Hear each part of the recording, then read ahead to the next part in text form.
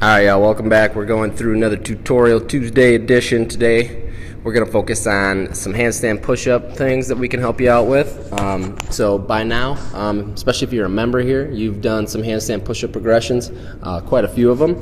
And so what we're going to focus on is some more details that'll help make you more efficient and will play a big role in being able to continue to perform handstand push-ups when you start to really fatigue. All right, so the big thing that I want to go through real quick first is talking about the midline and how we can engage that midline in our handstand push-ups. So first I'm going to quick demonstrate the tripod position and the kick that I usually see from most people that does not engage their midline. So that looks like this.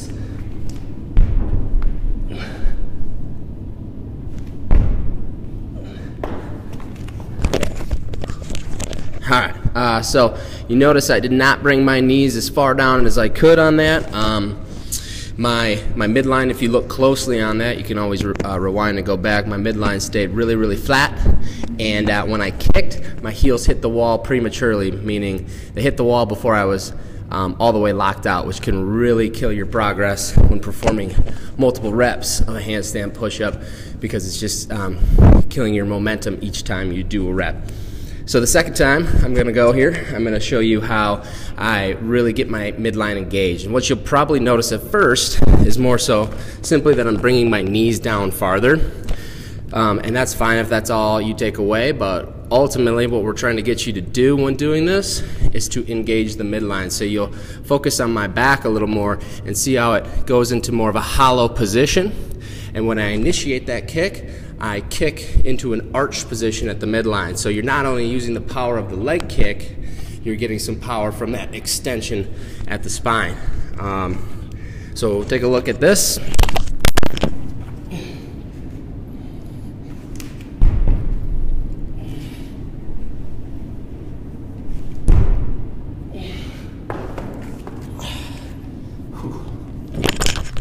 All right, so that was more of a full kipping kick using the midline on that rep. So we want to use the second rep as much as we can because it's engaging more muscles of the body, creating more work output, and you're going to be able to produce more power through that kick, meaning it's going to take less out of your shoulders in the short term, as well as in the long term, towards the end of a Metcon, you're going to be able to continue to rip off reps instead of kind of burning out and sitting there and staring at the wall that we've all kind of come accustomed to with handstand push-ups at times. So, so those are just the quick details. If you want, or those are just the quick points of it. If you want more details on it, we got a blog post coming out on this topic. So make sure you're checking the CrossFit Big Dane blog. Thanks.